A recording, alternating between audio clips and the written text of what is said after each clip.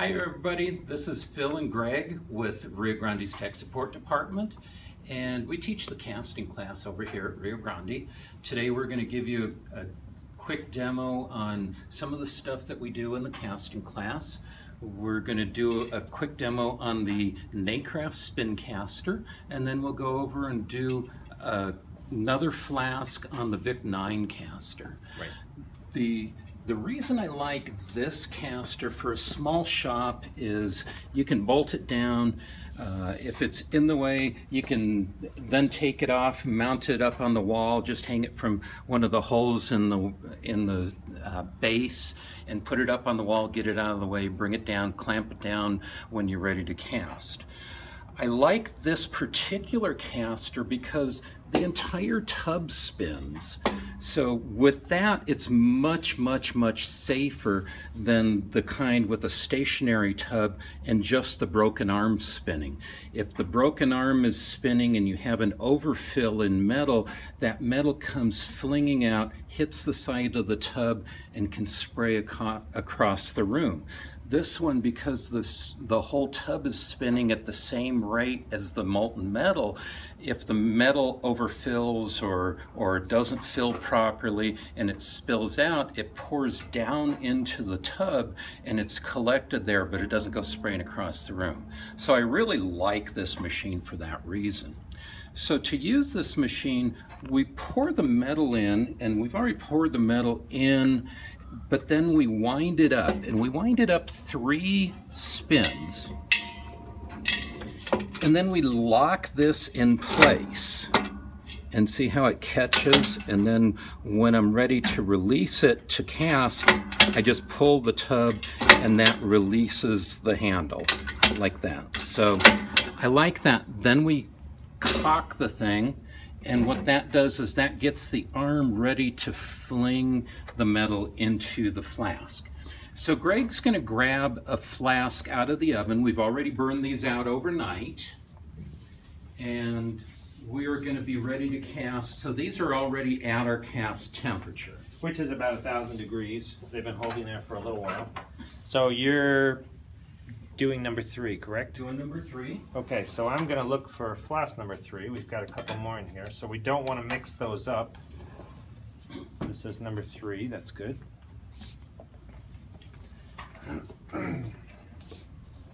So if you look here, there are some depressions that will fit different size flasks, and we want to set this so that it's locked into the correct depression. So we just want to center it, and then the crucible will center with the hole in the flask. So we're ready to go there. Is that right? It looks a little high. Nope, is that okay? We're in good shape. All right. Okay, so everything's locked in place. So now I light the torch, and I'm going to light the gas first. Then I'm going to add oxygen. And I want to get rid of that little bit of yellow in the flame,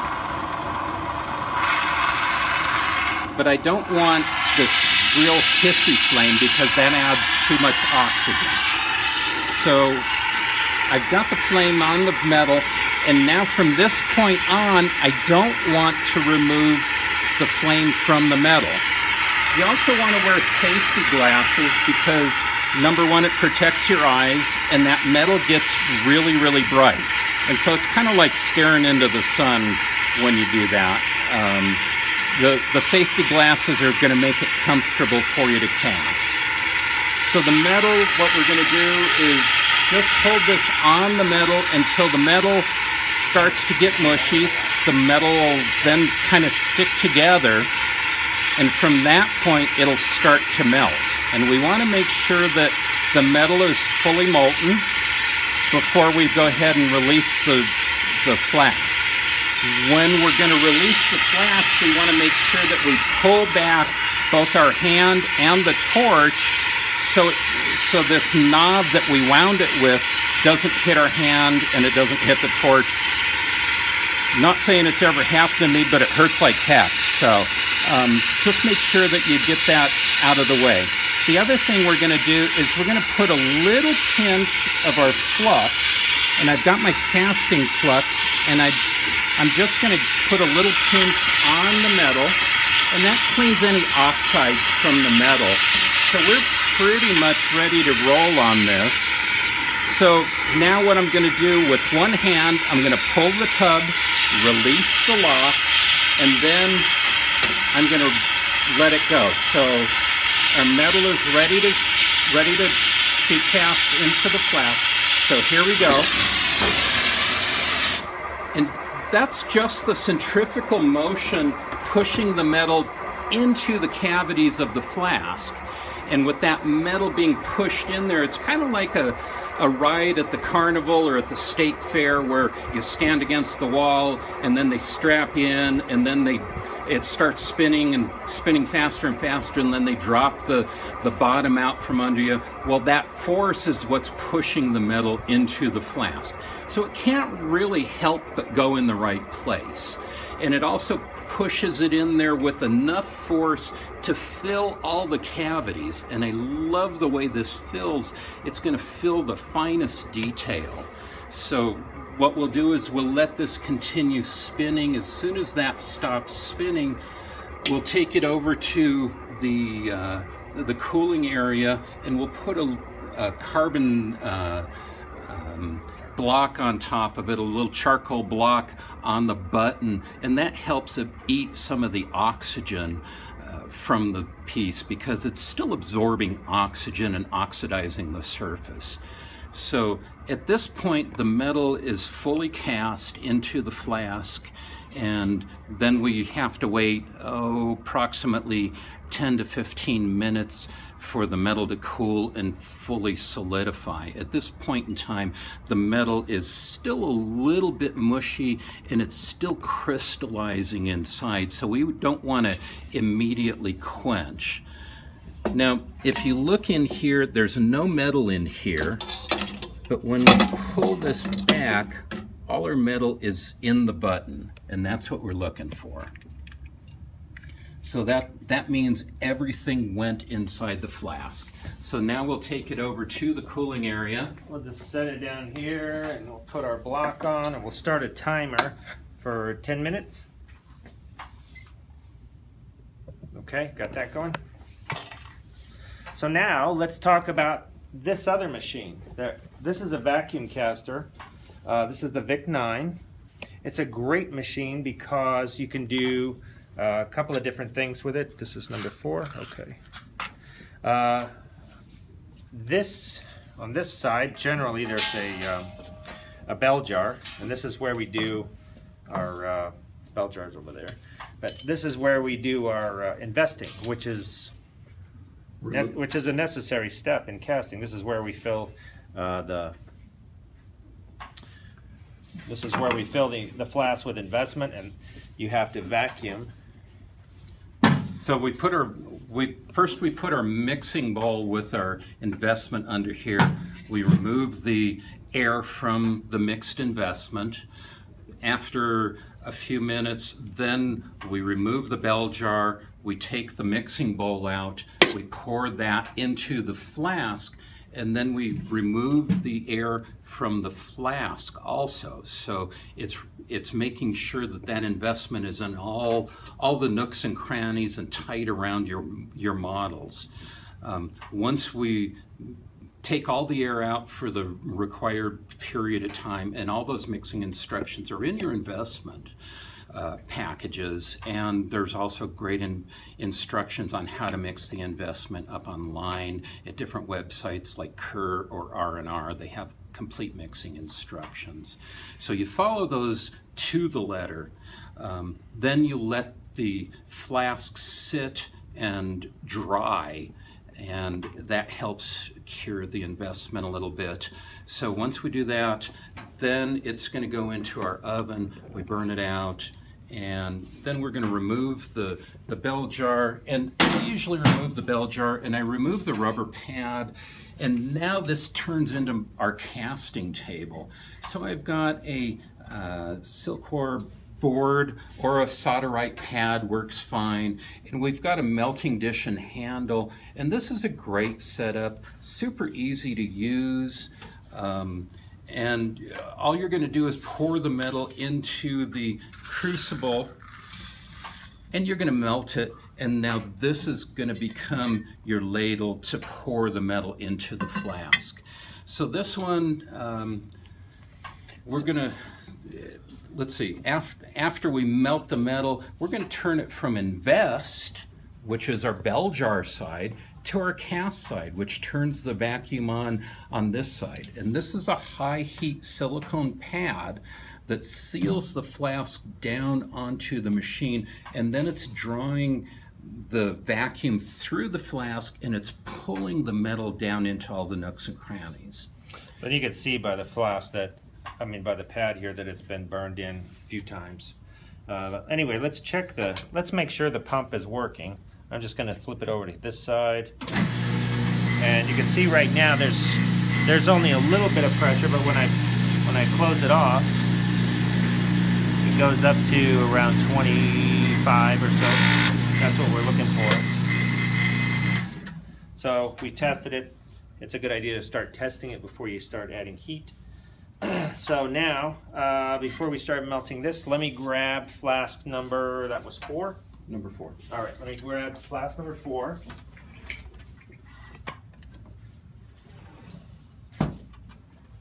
Now this one, the bottom side is where we're going to set it onto the vacuum pad. The top side is where we're going to be pouring. So I want to flip it over just a second. So one thing you want to do when you're doing vacuum casting, if you notice there's a little bit of a lip there, we didn't fill that flask all the way, and that creates a bigger air pocket instead of just that little half-inch hole. It's drawing a vacuum from the entire bottom of the flask. So I like that. It's going to seat better. We also want to make sure that we don't have any investment on this rim. You want to clean that before we put it down. Yeah, we want to clean this metal edge. That way it'll give it a good bite into the... And then we'll just test this real quick. So we'll turn it on, and we can see we're pulling a vacuum. So we're going to pull that off. And we're not going to continue to draw cold room air through the flask while we're heating our metal, because it may be 1 or 2 minutes of just sucking room air into the flask. So it's going to crash cool the center of the flask. So this one we're going to have Gregg cast. Let me do this. So let's turn on the gas first. More gas. More gas. There you go. All right, we're going to add some oxygen. Just like before.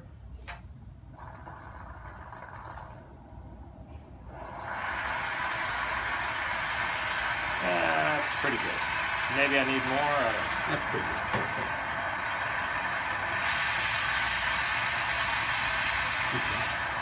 All right, do we have some flux? Yep, the flux. So Gregg's going to start melting the metal.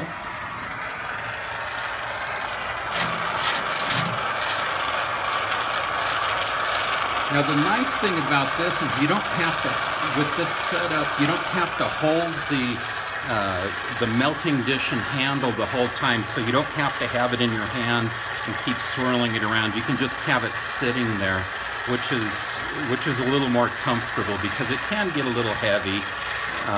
So if you have the high heat pad on the machine like this, it's okay to have one hand free until you're ready to start pouring. And if you're going to cast by yourself, as a one-person operation, you would go ahead and grab the flask out and do it just like we're doing it now. So we're demonstrating how you would do it by yourself. If you had 2 people, you could start heating, one person could start heating the metal like I'm doing, and then the other person, once the metal started getting close to melting, could grab the flask and then come over and make sure it's seated and pulling a vacuum and all that. But since I know a lot of people work by themselves, this is great to show how you would do it as a one-person operation.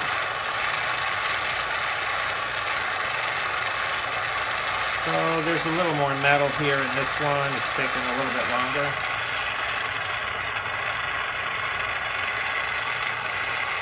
You can still see it's got granules in there. It hasn't quite melted yet.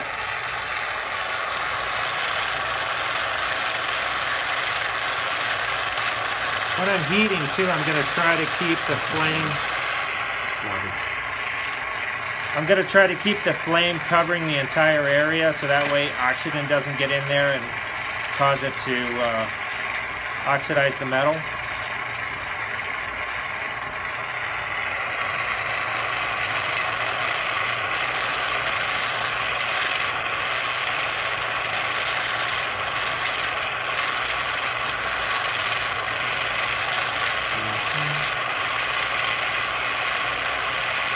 Well, this is kind of like the Jeopardy thing. You want to, you can sing a little song while you're waiting for the metal to melt, but you just want to kind of hold it steady on there and move it around a little bit so you're sure you get all the metal, and just be sure that you're heating everything nice and evenly. This is probably twice as much metal as we had before, so it is taking a little bit longer to melt, but should be just about there. And the metal's starting to get kind of slushy at this point, starting to stick together. So we're seeing all those little granules stick together, and you can kind of see the surface starting to get shiny, and it's just about to go into a puddle. So at this point we may drop a little bit of flux on there while he's heating. And that just kind of helps remove some of those oxides from the metal. And this is the Matt's casting flux, which is great. It's item 704115. Has a little boric acid powder and a little borax in it.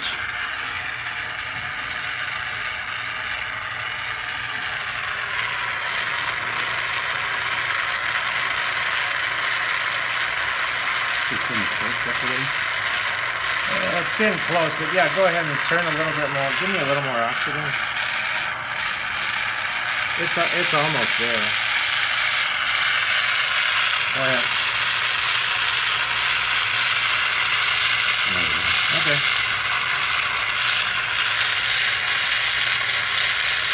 So now he can also swirl it around just a little bit, just to make sure that the metal is fully molten. Okay, now it's ready to pour, so we're going to turn our vacuum on.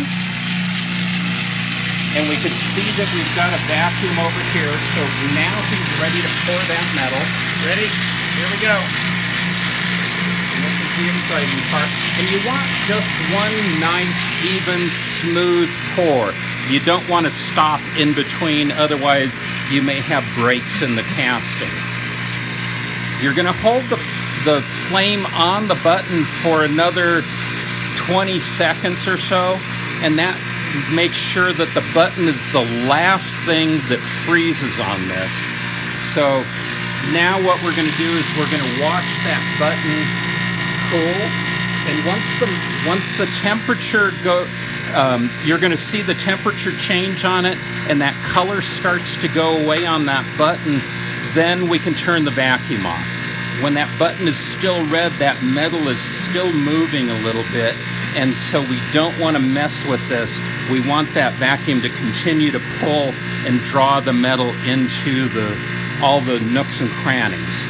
So now we can see that button is starting to change color a little bit,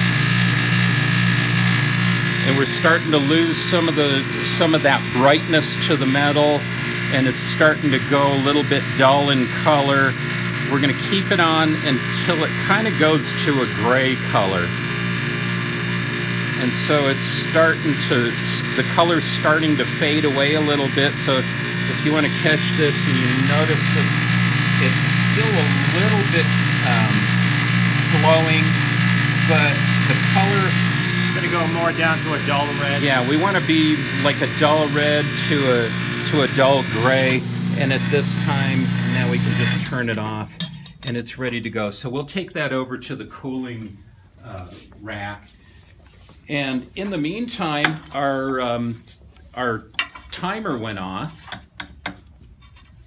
So I'll put this on this one, and the other one that we cast with the Spincaster is ready to quench.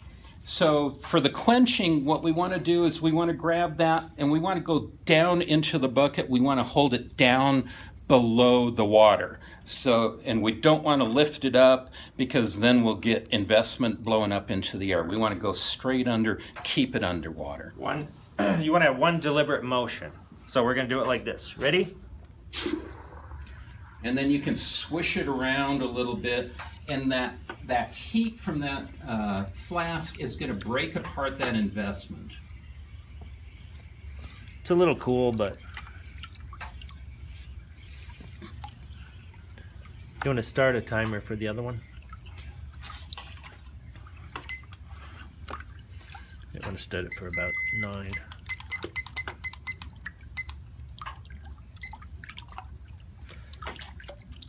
So okay. That's going to be pretty cool, but I don't know that it's... That one's not quite...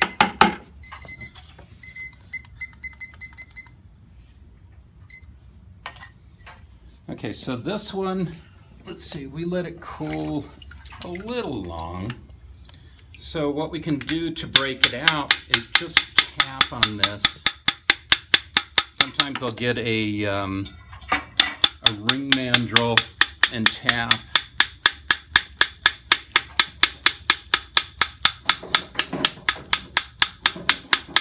And that usually breaks it out. Let's see. There we go. There we go. And you can see it's still a little warm in there, but we'll break it.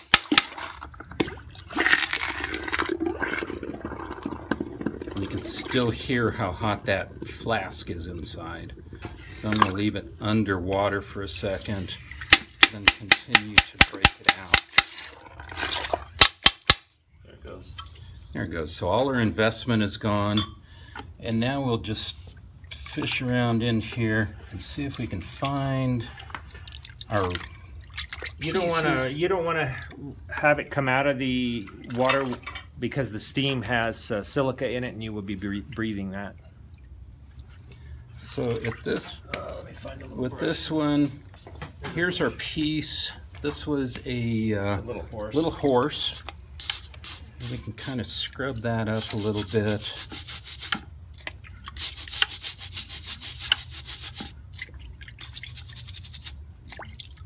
So this is ready to be cleaned up a little bit more, break away more of the investment, and then it can go into the ultrasonic or a pressure washer or pressure blaster, clean it off.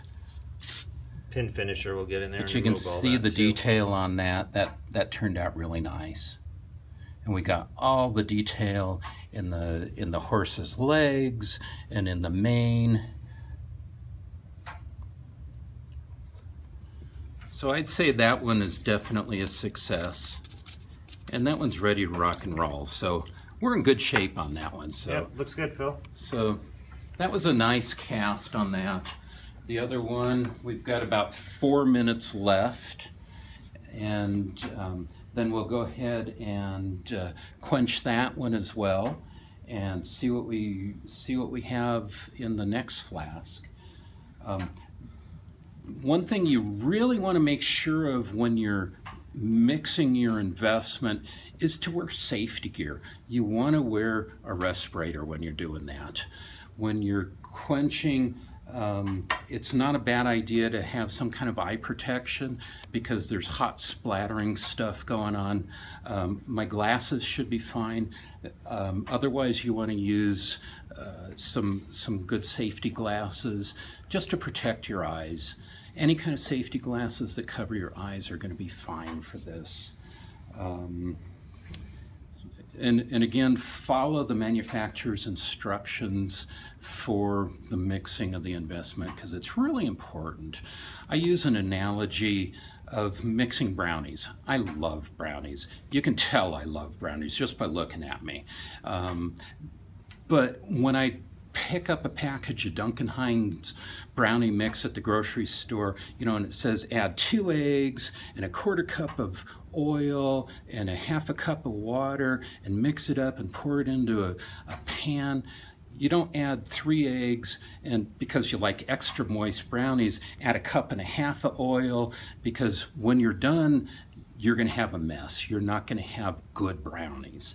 And then you're going to call up Duncan Hines and go, oh, these brownies are horrible, you know, they really messed up. And they're going to say, well, what'd you do?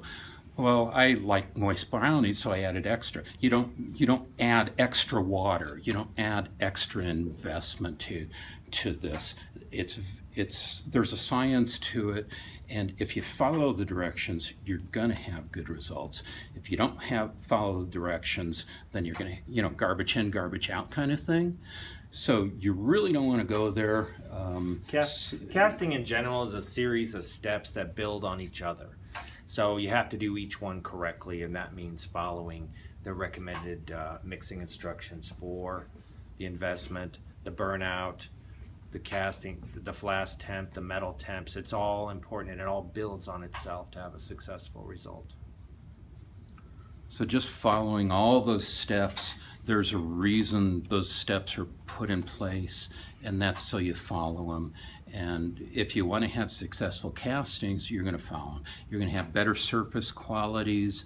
You're going to have good results every time. If you don't follow the steps, I have a lot of people that call us up at Tech, and they say, oh, I've been doing it this way for forever, and I just mix it up so it looks like pancake batter. Well, do you like thick pancakes or thin pancakes? I don't know. Did you follow the directions? So, you know, they have water powder ratios, and there's a reason for those water powder ratios to make sure that you have the right amount of water to the right amount of powder. And if you don't, then you're going to have problems with your castings, and you can have failures, and those failures end up costing you money over time. And, you know, having to recast a piece that let's say you had a custom carving of a wax, and it took you 3 or 4 hours or even a day to carve that, and to have a failure on that is just not acceptable, because then you have to go back and do it again. If you're doing 3D printed models, it still takes time to do that, and time is money. So we're trying to save you money, we're trying to save you time. Do it right, follow the directions. I'm gonna go ahead and quench this other one. So we're within about 20 seconds. And you'll see what happens of our timer, so we're in good shape. You'll see what happens when you don't have to bang this one out. You can hear it's a little bit louder.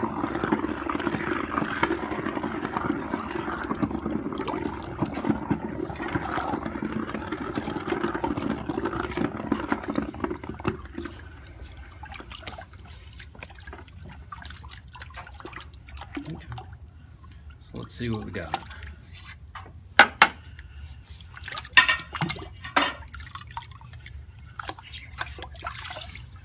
So this one turned out pretty good also. We've got, there's a ring and a pendant. Looks like a ring and a pendant. We'll just knock some of the majority of that investment out of the way. Give it a swish. Looks like we had a little bit of,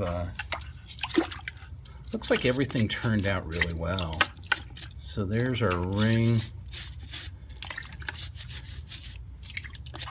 So casting shouldn't be alien to you.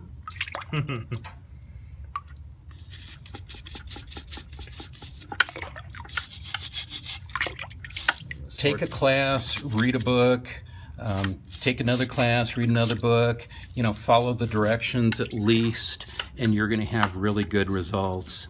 So this one, we've got a swordfish. You can see the detail in there. So I think we're going to call these a success. So yeah, we got 2 different processes and 2 great castings. And both of them turned out really nicely. So thanks for joining us. Sorry about the issues on the live feed, but I think this is going to show you the processes. and ask us questions. Be sure to send us any feedback, and we'll try and help you out any way we can. We're always here to help. So thanks, and be sure to follow us on Periscope next time. Thanks so much. Bye-bye.